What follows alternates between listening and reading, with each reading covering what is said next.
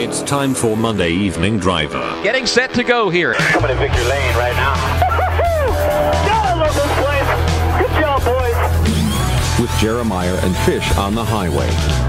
It is that time for Monday Evening Driver, kind of like Monday Morning Quarterback, but we talk all things NASCAR here on the New River Building Supply Afternoon Show. Jeremiah Farmer bringing it to you from inside the Discovery Chevrolet Buick GMC studio, and we bring in our Monday Evening Driver co-host, host of the All Request Short Order Lunch, Brian Fisher. Hey, thanks for having me back, Jay. Fish, our record of picking incorrectly the champion continues.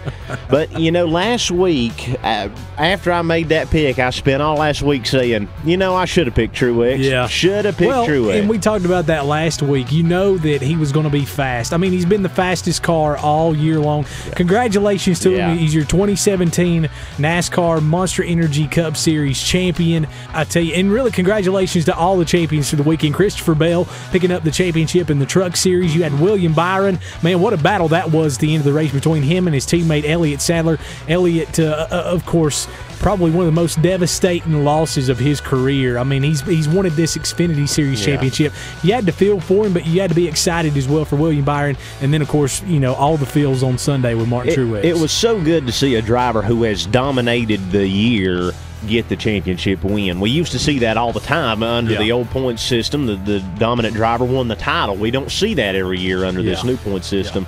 But to see a guy who's been so dominant on mile and a halfs, and he didn't have the best car like he usually does on mile and a halfs last night, but he was able to hold off a charging Kyle Busch. Yeah, I mean, you had to be excited. Yeah, I was telling you earlier, I don't think I've ever felt so many emotions watching a NASCAR race.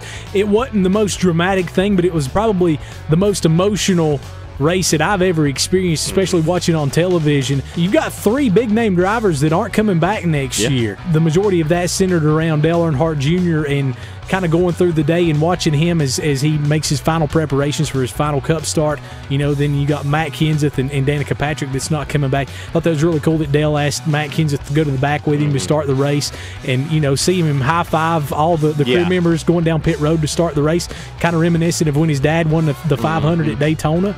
And then you've got this emotional story of Martin Truex, him in Victory Lane, man. It put a smile on your face. To see him with the emotion that he had just made it all the worthwhile. Yeah, I would love to see somebody juxtapose those two side-by-side videos of Earnhardt Sr. going down pit lane and Jr. That would be really cool. Really something to see.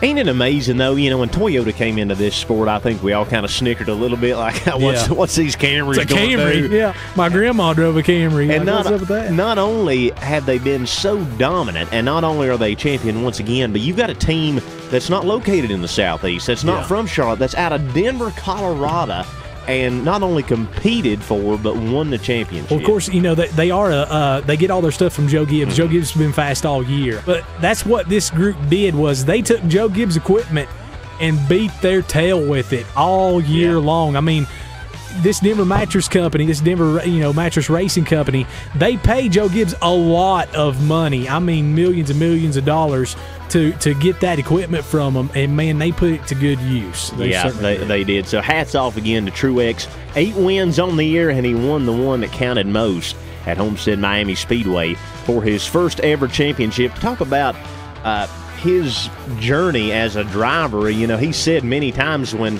Michael Waltrip Racing folded, he thought his career was over, and he was mediocre at best at MWR.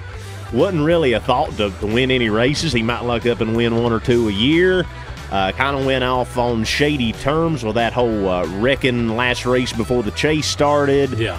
And then he's just had a rebirth as a driver at a not-so-young age, considering the sport. Yeah, well, and honestly, I attribute a lot of that to his girlfriend, Cherry Pollock. I mean, we all know the story that she's been through, battling cancer, still going through treatments.